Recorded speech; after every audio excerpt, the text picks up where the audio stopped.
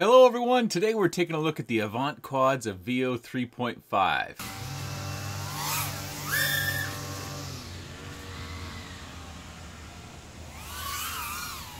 You should know that as objective as I'm going to try to be during this review, and really all reviews, I have an affinity for AvantQuads quads. And this one's really no exception. They build them like I like them built. They fly well, they're tuned well.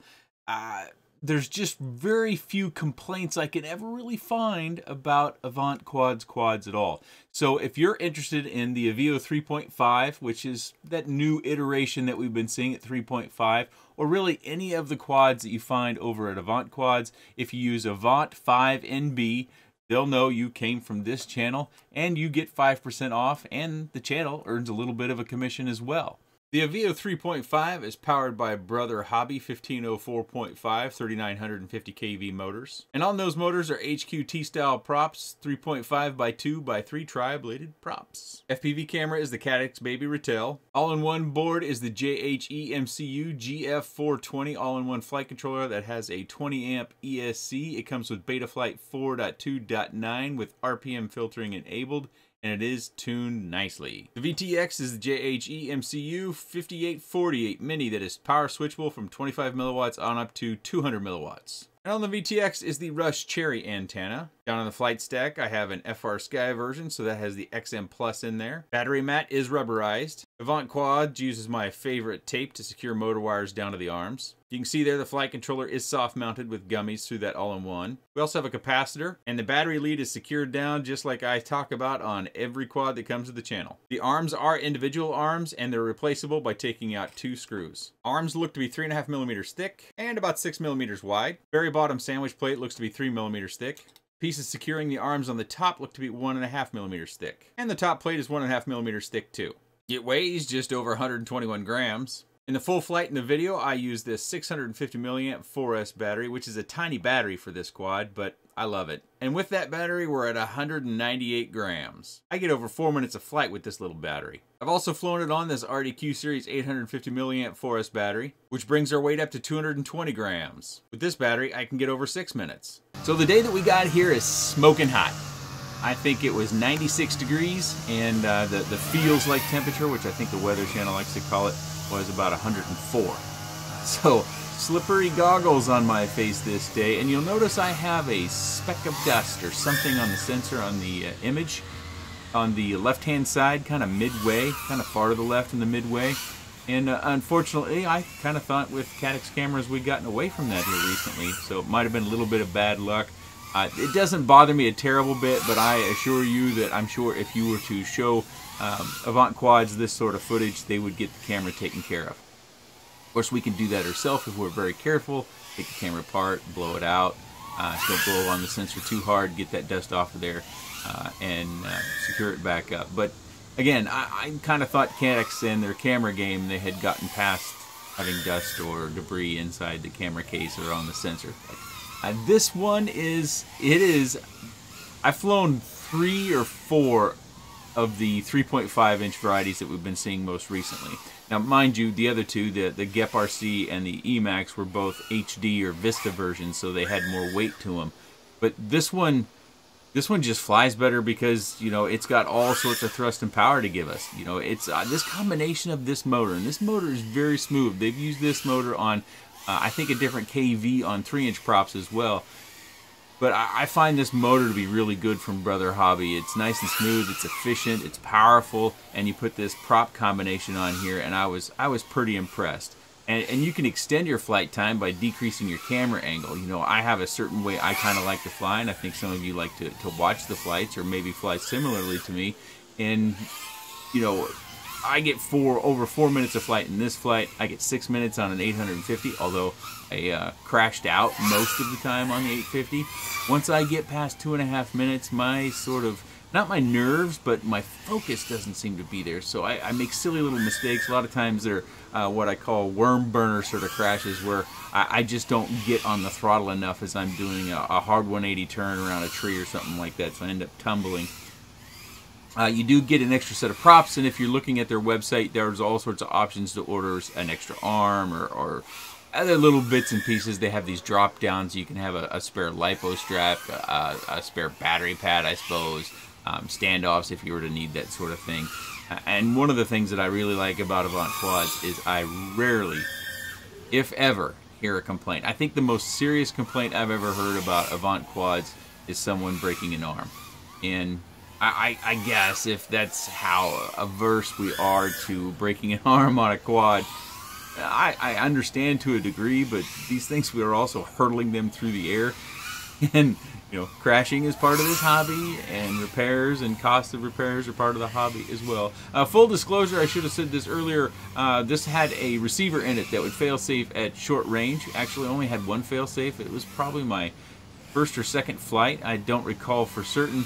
And unfortunately on that crash we did have a VTX problem. So replaced the receiver, also replaced the VTX with the VTX that it comes with. They use a lot of the similar parts across many of their different quads, and got back in the air. That's the first time that I've had that happen. I have had other FrSky XM Pluses that didn't work very well, and you'd end up with fail-safes and various other sorts of issues. Maybe sometimes you just have RX loss sitting on the table there when I try to take off, and it's like, what's going on? And then it would come back. So I chalk that up mainly to just bad luck. You know, AvantQuads is picking their parts, and when the customer selects FrSky, they have a receiver they go to. We're wrapping up the flight here. You might look at the battery. I run a touch low, but it's still, by the time we go back to the home screen, we can see that we come back to 4.45 volts per cell, which is really close to where I want to be. And we had a flight time of 4:03 with really a lot of punch outs, in my opinion, up and over the house, and some pretty good speed as well. This section of video was my table cam, and I keep forgetting to do this. I've mentioned it a few times. I really like that line of sight view that we can have with the camera, and it gives us a little bit of an idea of the speed, because sometimes we lose that sense when we're in the goggles, the speed that we can get just zooming around in there. And so I clipped out a few sections of some flights, and you can kind of see where the camera's pointed in my normal direction. But you can see me zooming kind of through the space, maybe from a punch out, going around the trees. And it gives you another sense of how quickly this thing is moving, because it is quite powerful.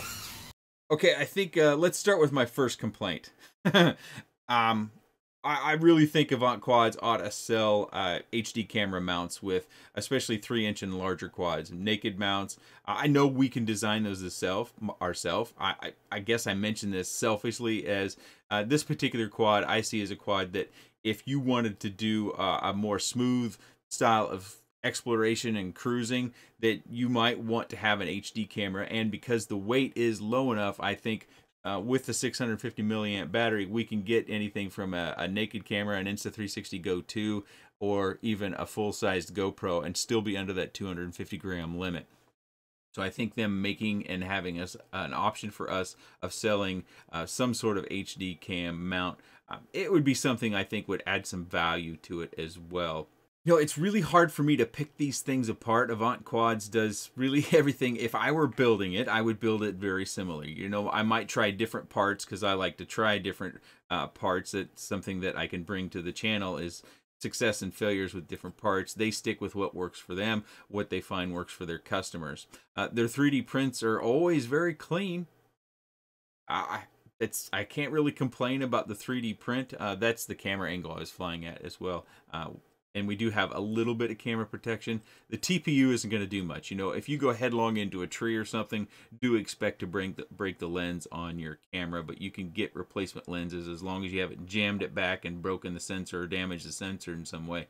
But, you know, if you did a pole or a tree branch or anything right in there, as with most quads these days, this will do something, but if you're dead on and you're going fast, it's still going to flex and bend in enough to damage the camera. So don't rely on that 100% to provide you with camera protection. Something is better than nothing, but it's not going to be 100%.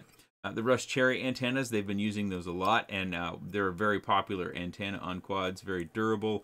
In this case, they don't have the stem. It's just got the wire with the UFL connector down here. So it can keep things, again, very, very light, which I think is one of the goals at 3.5, is to get as much quad as you can and still stay under that 250 gram limit that going to be imposed on us eventually, at the very least, unless you have a Part 107 license. The TPU print around here at the back holds the antenna nice and securely through my crashes and flights. I didn't find this moving around at all, so that's a good design, and it secures that down. The worst part about this print is that I find it goes down like this with relative ease. You know, a little tiny bump and it goes down there. It's not a big deal. You can actually, with my fingers, when I push it down, you can kind of feel that it just kind of pops down because of that V design in here.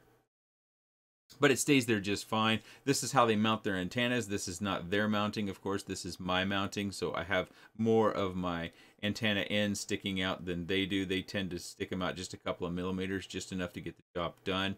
Of course, if you wanted to fly at maximum range, it's best to have it in kind of an L, so you would have one antenna coming up and one antenna coming back. But of course, if you're going for maximum range, I would surely suggest using something built specifically for max range, like Express LRS, Crossfire, Ghost, Tracer, those things. An XM Plus is going to get you pretty good range, but it's not truly made for long range. So you keep it within, you know, a couple of football fields. Whereas those other protocols I mentioned for longer range sort of flying, you're going to outfly the VTX with those, it seems like. The battery lead here was just right for me to be able to put my battery in here like so, and then I take my battery and I turn this. Let me turn that down. I turn this,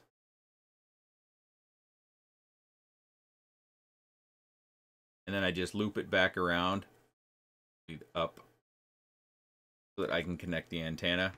Or excuse me, connect the battery lead antenna. That's ridiculous. Talk too much about the antenna.